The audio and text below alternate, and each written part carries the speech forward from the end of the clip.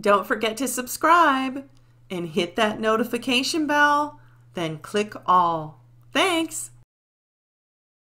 Hey everyone, welcome back, and in this video I'm going to be doing a reverse stamping design, and this is inspired of course by Alice in Wonderland, and it's a vintage look. What gave me the idea to do Alice in Wonderland was Madam Glam's new collection that they came out with. It was called We're All Glam, and they said that the inspiration was from Alice in Wonderland. So I thought, well, you know, that's a good enough reason for me to do Alice in Wonderland. So let's get started. Here is the beautiful vintage plate that I'm using. It is from BeautyBigbang, and I purchased this on Aliexpress. I will put the link in the description box below for you if you are interested, but be forewarned, if you buy anything off of Aliexpress right now, the wait is anywhere between 3 and 4 months. I kid you not, and it could be longer. So yeah. But anyways, if you look at that little deer head, I recently did a stamping design using that image, and if you want to follow the arrow, you can watch that video now. And here is the cute little bunny design that I'm going to use, and also there's Alice. The color that I'm stamping with is 903 Hot for Chocolate, and it is from Revlon. The colors that I'm going to use to color in my image, they are jellies, and they're from L'Oreal. I've had them for several years, so I know they're probably not available anymore. This yellow is called Bananarama Love. The green is Cream de Mint.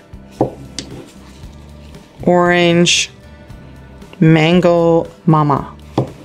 And the blue is Miss Pixie. And now that the image is stamped, it's time to color it in. Once you have your image stamped on the stamper, you want to let that dry completely for about 15 minutes.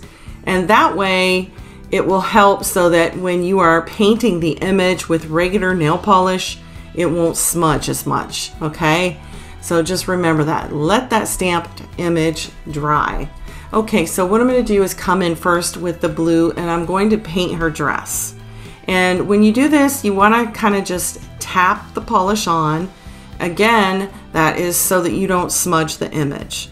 All right, now a lot of times you can use the brush that's from the polish bottle, or you can use a small liner brush and some polish that's on a tile. That's what I do. Right here, you see me doing that right now. I'm using a liner brush and regular gel polish to get into the small sections on the stamped image here, because you just can't get in those little sections with a big brush from the polish bottle. It won't work. So you can see me down here in the corner getting the polish on my brush and then coming back up and filling in parts of the image. I also keep a little dapping dish full of acetone so that I can clean out my liner brush in between each color. And here I am just filling in her skin color. And that's basically it. You just fill in wherever you want color, almost like a coloring book.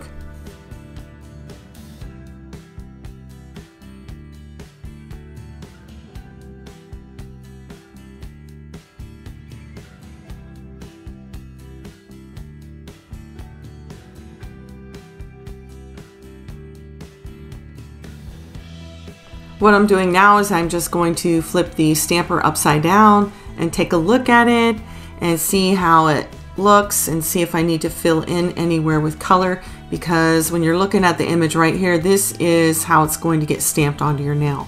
So I think that looks pretty good. I'm going to set the stamper aside and let it completely dry for about 10 to 20 minutes. And while I'm doing that, I can just cap my stamper, put the cap on just like that, and set it over there, and no dust or anything will get on it, or if I knock it over, it'll be safe. It won't get stuck to anything. You could possibly store this maybe for a couple hours It wouldn't hurt it. Maybe the next day, but I would say anything longer, it might get brittle and it might crack. And the more stamper heads you have, or stampers, the more decals you can make at one time. To apply the decal, I'm going to be using McCart's Nail Art Foil Glue. This is one that you have to cure in a lamp. And you can also use very sticky base coats, regular base coats, but I don't have any of those right now. I do have one on order from Manology, so when it comes in, I will be demonstrating that one for you. For this video, I'm going to apply the foil gel glue on the image, okay? But you can also apply the foil gel glue on the nails directly and cure it too. It works either way. I guess it just is what preference you want to do, you know, it just really doesn't matter, I guess. If you take notice, you can see that I am just applying this foil gel glue only on the image. Only on the image, not outside the image.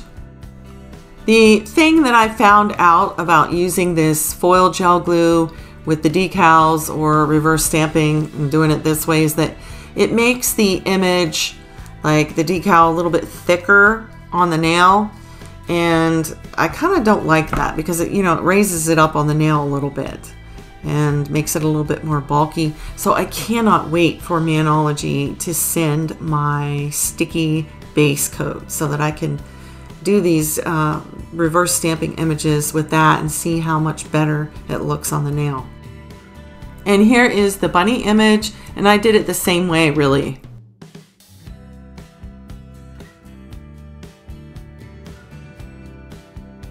Same thing, I apply the foil gel glue to the bunny, and then I will cure the images in the lamp for about 30 seconds to 1 minute.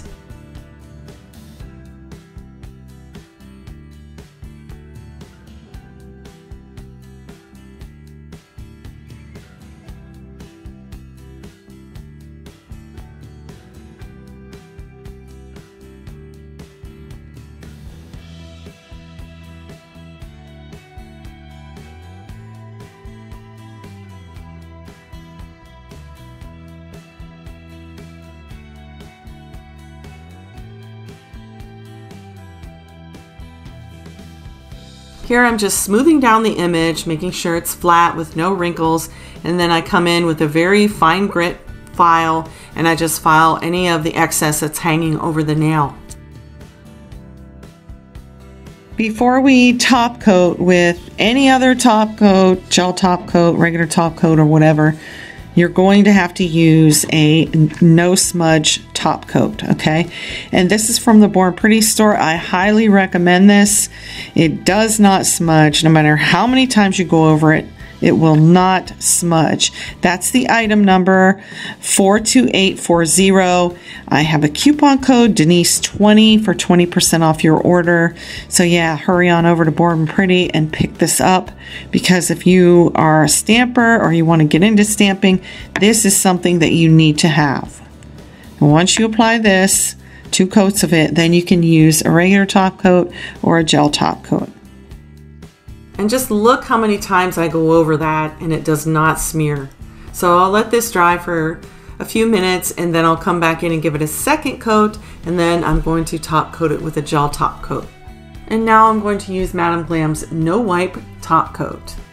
And that's the end of the video. Thank you so much for joining me. If you are not subscribed, please subscribe and hit the notification bell so you won't miss any more of my uploads. And yeah, I'll see you in the next one. Bye!